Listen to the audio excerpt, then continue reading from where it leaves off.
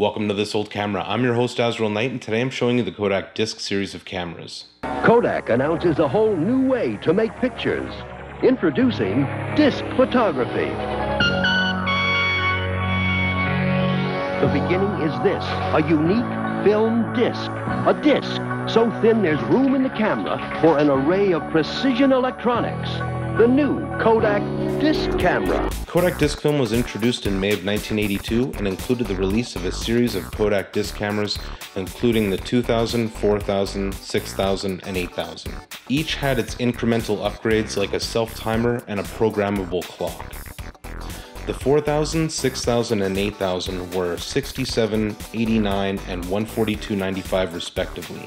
Adjusting for inflation, the 8000 would be $377 in 2017.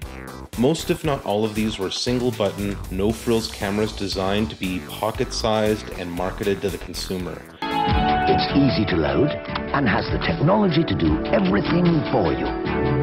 You think pictures, it thinks of everything else. No need to focus. Automatic exposure. Automatic flash, whenever needed. And automatic wind-on. Easy loading, easy shooting, and a compact design was Kodak's aim.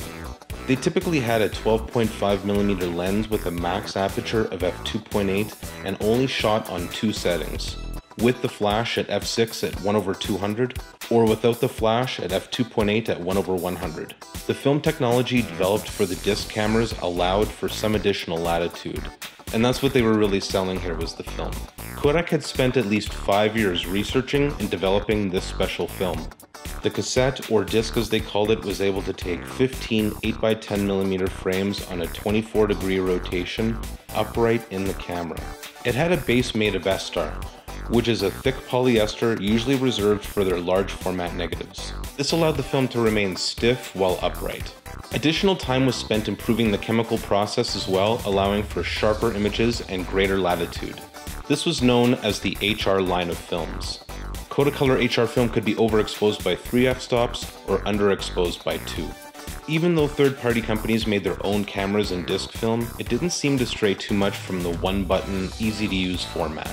On its release in 1982, George Ashton, technical director at Patterson, said, "It's great that at last Eastman Kodak is promoting a system for amateur photographers that concentrates on quality and not convenience." Kodak promoted the ever-living heck out of this. They had celebrities, athletes, and even professional photographers endorse it. It was promoted in English. See? I just took 2 pictures of the cameraman and I don't even know him. German, That stick in my camera. I hung on the film but got jacked up in the T-zone. and Japanese markets, just to name a few. Un disco de película bien delgado que deja espacio para una electrónica computarizada. Not to mention Christmas. Kodak disc cameras make great Christmas gifts because they're so easy to use, it's self-explanatory. Santa's on his way in his merry old sleigh, bringing everyone a Kodak disc. See more great scenes like these in Santa Claus the Movie. Here's one of the last commercials I could find, released in 1987, promoting the Kodak Teledisc. Fans, the new Kodak Teledisc camera with telephoto lens gives you great regular shots or gets you as close as this. Even with all this innovative technology and the incessant Cause we'll get you with the Teledisc. I'm gonna get you the Kodak Disc. I'm gonna get you with the Kodak disc. I'm gonna get you with the Kodak Disc. I'm gonna get you a Kodak Disc. the film format and the cameras supporting it were a failure, almost from its launch. If you don't believe me, listen to what Larry Madison, Senior Vice President of Kodak, said in this documentary, Kodak, From Blue Chip to Bankrupt. In 1983, we introduced several major products, and the large one in the consumer area was the disc camera. And it was a very significant investment for the company.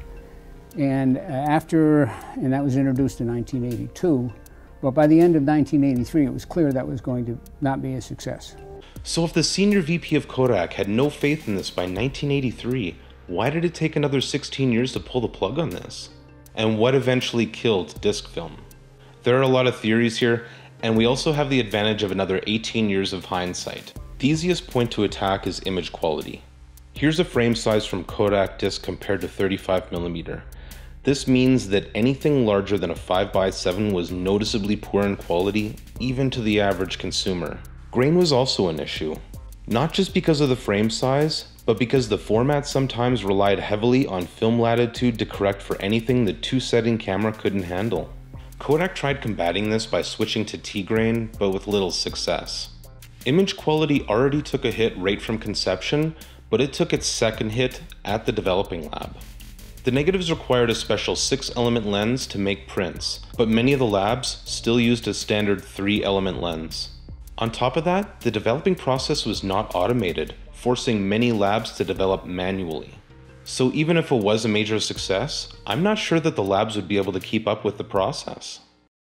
From here we'll go over some operation basics, then I'll take it out for a field test, and finally I'll let you know where you can get one, how much it'll set you back, and if it's worth it. So for this example I'm going to use a Kodak Disc 6000. To load a disc, lift this lever and the back panel should spring open. Place the disc film inside, label facing out, and close. Open the front panel to ready the camera. Choose between one of two shooting modes, landscape or portrait. Portrait will slide a close-up filter into place. To fire, just press the shutter button, the only button on this camera. Once your images have been exposed or anytime you're done, you can eject the disc by lifting the same lever. Okay, I'm about to take my camera out for a field test, and I gotta tell you, it was a long road to get here. I am now the proud owner of not one, not two, but 8 Kodak Disc cameras. Just about every single one of them had an issue, except for this one. I think this one's my best bet. It's a Kodak Telechallenger. It seemed to advance okay, and it takes AA batteries. Overall, this is my most reliable choice, but it's still no guarantee. Okay, before I head out, I need to make sure that everything's still working from last time I checked. As I mentioned, this takes 2 AA batteries. This pack of disc film expired in 1998.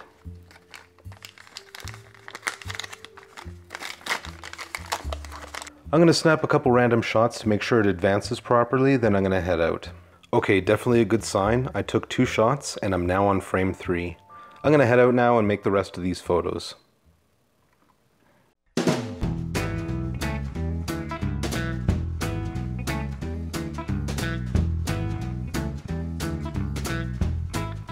Okay, I'm downtown and I'm ready to take some photos. I'm not incredibly confident in this camera. Even if the camera works, the film might not. So I'm not going to be putting a ton of effort into these images. Again, and this is basically a test roll, or in this case, a test disc.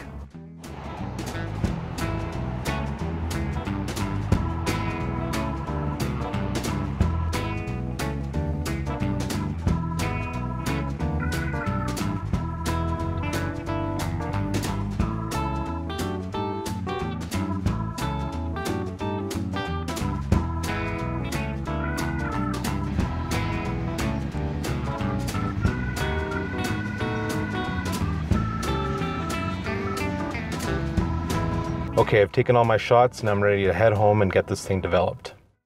Okay guys, I'm back home now, I'm in the dark room, and I'm ready to develop this disc film.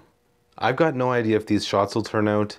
If it does fail, I think it'll be the film rather than the camera, but I won't know until it's all over.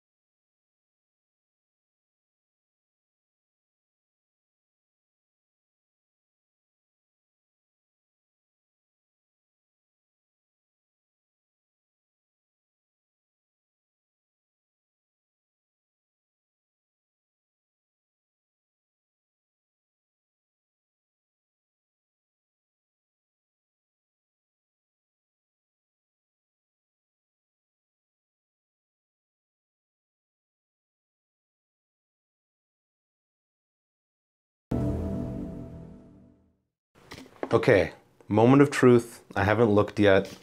I'm not expecting stellar results, but at the very least, there's probably going to be some discoloration. I'm also expecting more grain than usual.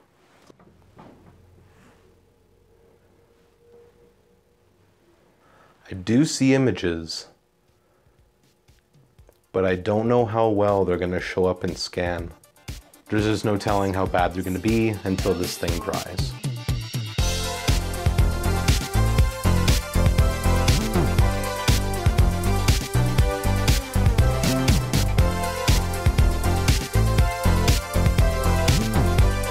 The images are pretty much what I expected. Low res and every speck of dust is a boulder. You can see that they were hard to dry, and the chems absorb differently along the edge of the frame. Still, it does have a certain charm, and the film held up a little better than I had guessed. Let's talk about some pros and cons. Pros. If you haven't guessed it, it's easy to use. It's one of the few dead film formats that's super easy to develop.